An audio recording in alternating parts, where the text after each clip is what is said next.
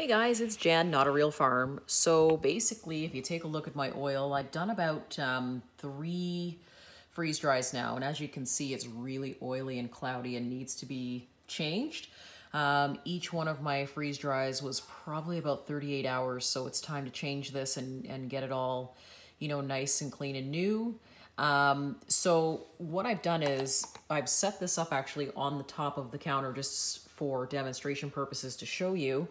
I have a container here that I'm going to use just to show you what the oil looks like coming out. So pretty much, guys, you just turn the red knob there, and what it does is it allows all the used oil to just drain right out into whatever you're filtering in.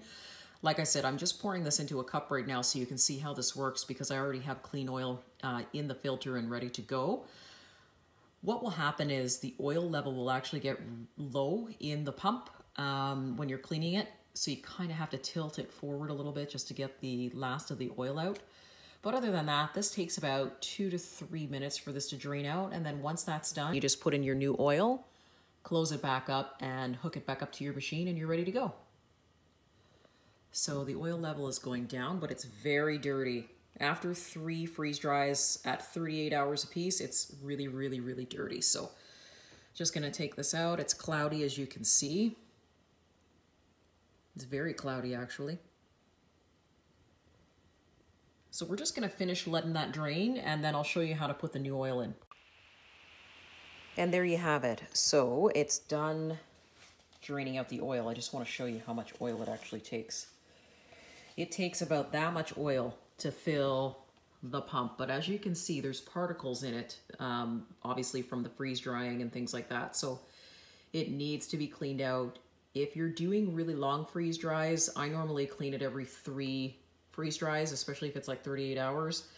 But it's normally every 3 or 4 anyway, but it's very, very, very cloudy as you can see. So yep, it was time to change it, but it looks like it takes about at least a cup of oil.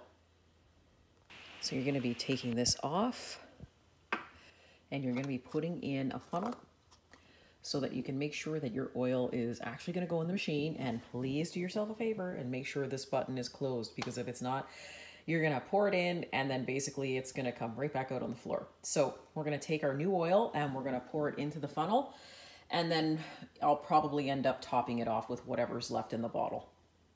So while I was waiting, I wiped out the freeze dryer and basically, filtered the oil that I just used. And now I'm gonna put it in and it should top it up completely to where I need it to be, and we can button it up and away we go.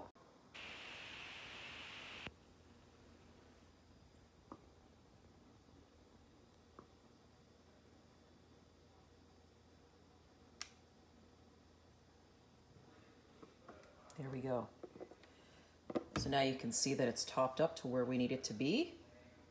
You can't go above the fill level there. So now what we're gonna do is we're gonna recap it and hook it back up to the machine and onward and upward.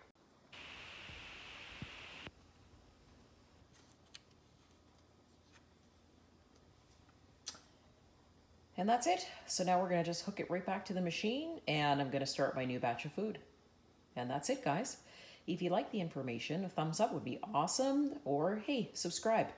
And hopefully see you soon. I'm putting in broccoli, I'm putting in tomato paste, I'm putting in ham and pea soup, so this should be good. Thanks so much for joining me, guys.